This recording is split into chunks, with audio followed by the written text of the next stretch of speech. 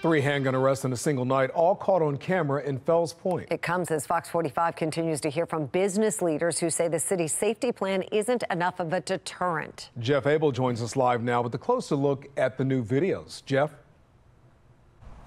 Well, in a matter of 3 hours this weekend, officers had pulled 3 different guns from the streets of Fells Point, one of them from a 16-year-old child. And our cameras were there for the takedown.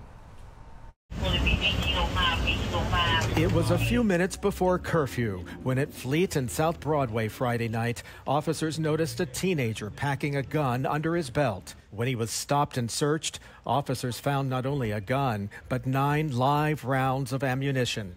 The suspect was 16 years old. 3 hours later and 1 block away, officers came running after 2 more suspects. This was the scene on South Broadway where officers had noticed a handgun sticking out from under the driver's seat of a vehicle. A search turned up 2 loaded guns and the arrest of 28-year-old Cameron Booker and 25-year-old Isaiah Little. And my employee was walking up to her car and got in the middle of gunshots.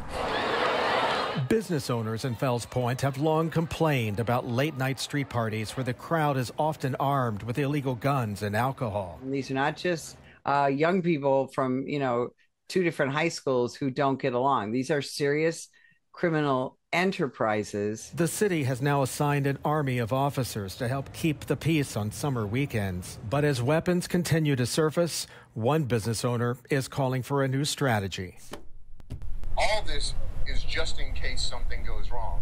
But the one thing we're not doing is preventing something from going wrong before it happens. So the actual problem still exists because there's no real engagement. The 2 adults arrested here this past weekend are being held without bond. The 16-year-old is now in the hands of Maryland's Juvenile Services. The square used to be a spot where people would go out at night, sit out on the benches, and enjoy it. You can't do that anymore. Well, police not only found a gun on that 28-year-old suspect, but they say they also found drugs, and they believe he had intended to distribute them. We are live tonight. Jeff Abel, Fox 45 News. I'm Kai Jackson. Thank you for watching. Here's another video to watch. Also, please take a moment to subscribe to our channel.